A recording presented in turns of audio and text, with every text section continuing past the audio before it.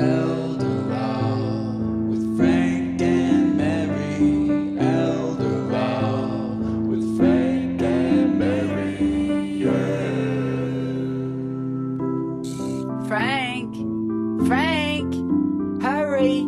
Mr. Bergeron's on. Don't forget the popcorn, Frank. Coming, dear.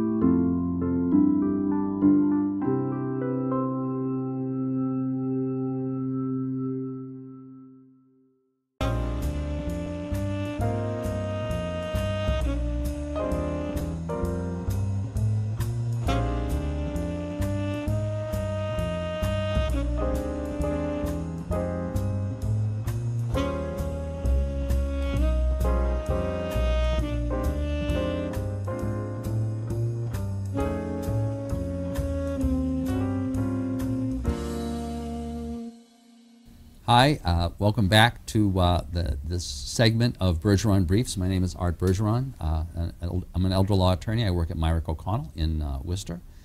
And the purpose of Bergeron Briefs is to really give you a snapshot of a number of issues or problems that you may have thought about or questions you may have had that may help you think about ways to live your life. And what we're really trying to focus on today is, I have so many clients that really their goal in life is, I want to live in my house until I die, I want to be buried in the backyard. So how do you manage to do that and stay at home? Well, one of the tools for doing that, which you've often heard about, and which I often, I don't want to say I criticize, I tell people to be very cautious about using the tool, is reverse mortgages. And some people will just tell me they would never use a reverse mortgage because it's too dangerous. Once again, a reverse mortgage is a loan that you take from a bank in return for which you give them a mortgage on your home. But one of the rules is that the mortgage doesn't have to get paid off as long as you're alive, and there are no monthly payments. So you've got this money, and basically what's happening is the amount that you owe the bank, the interest on that, keeps accumulating instead of getting paid, so that the mortgage keeps getting bigger and bigger. So it's a difficult tool to deal with, but there are some times when you really may want to do it, and one of the places where you really may want to do it is if you want to be making your home safer and adapting it to disabilities that you have or that you may anticipate, if you want to make your home safe.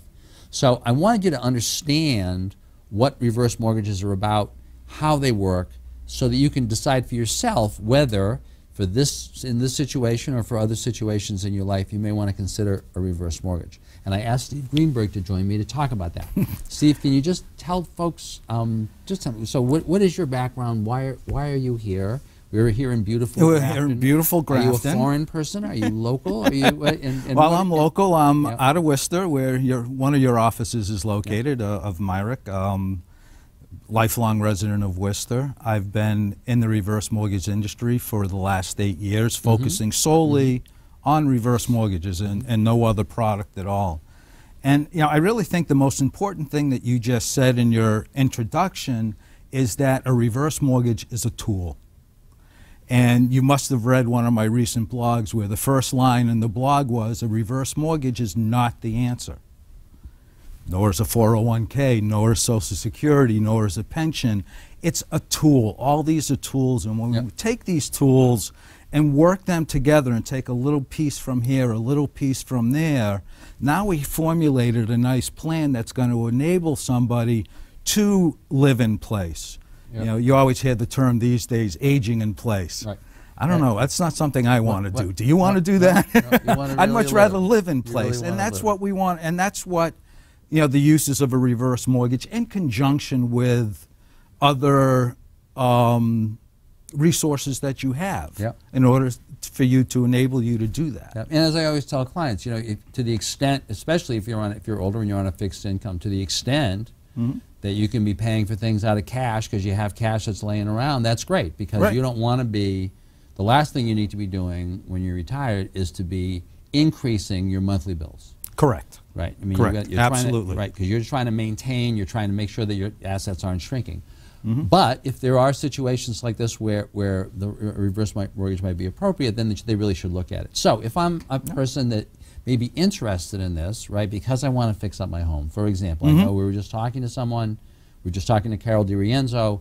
She was talking about the kinds of repairs that could really make your home safe.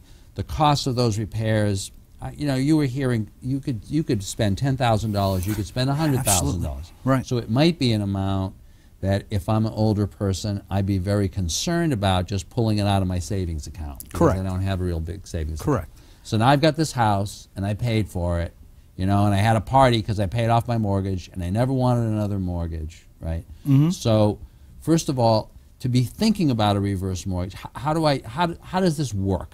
Who is eligible, and how do you kind of figure out whether I could get a reverse mortgage? Okay, well we'll start. Say I'm a married couple. All right, It's we'll me, start Frank a and little. Mary. My friend's Frank and Mary, yes, Right? And I know Frank and Mary well. They're 80 years old, and they've been living in this house for 50 years. For a long time. And they ain't moving, right?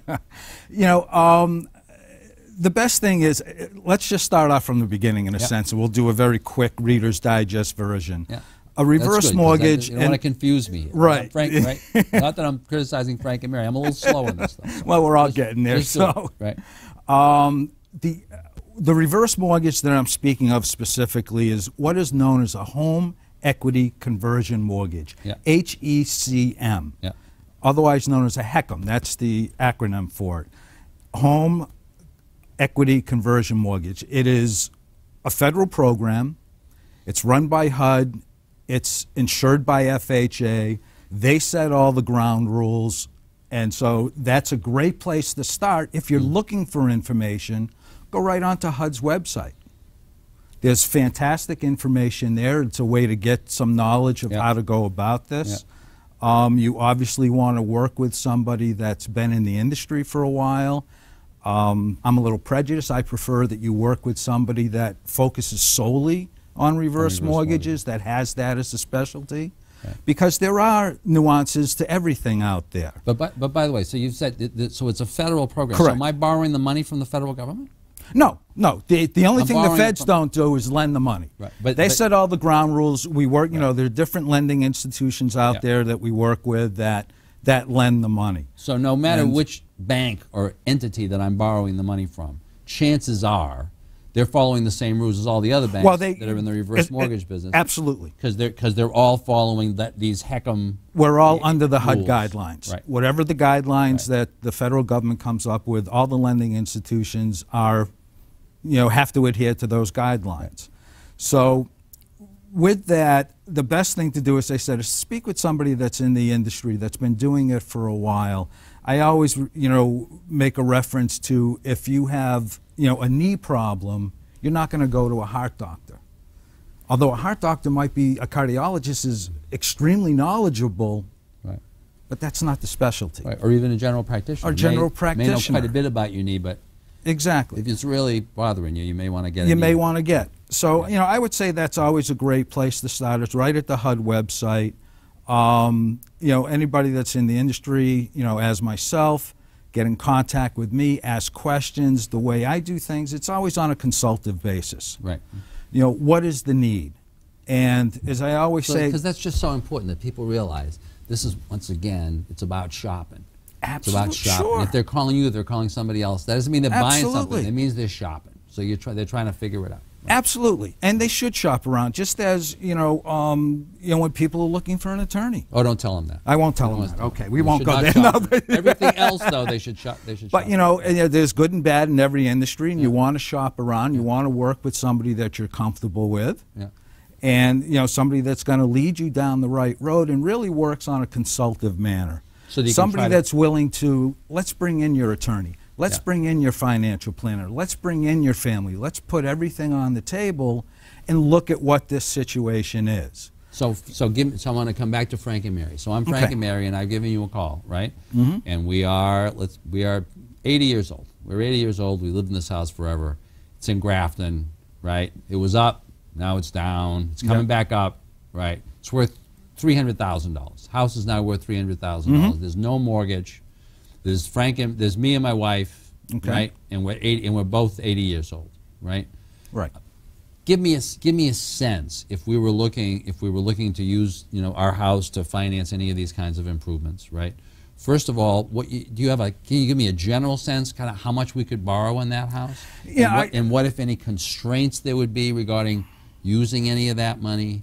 Just Sure. give me a sense. Yeah, at this particular point in time, there are no income requirements, there are no credit requirements. They are working on credit requirements that are going to come in later down the road. Could be the first half of 2014. It was originally supposed to go in January, but HUD has delayed the implementation of that at the moment. Now, why would there be a credit requirement if I'm not going to have to make a payment on the? Well, on the it's mortgage? not. It's not a hard credit requirement as there is in a conventional mortgage where you are making those payments. The reason why they're doing a little bit of a credit check, or they're going to be doing that, is to make sure that after all is said and done, that there is still dollars available to take care of property taxes, take care of homeowners insurance, take care of the miscellaneous that comes with home ownership. Right.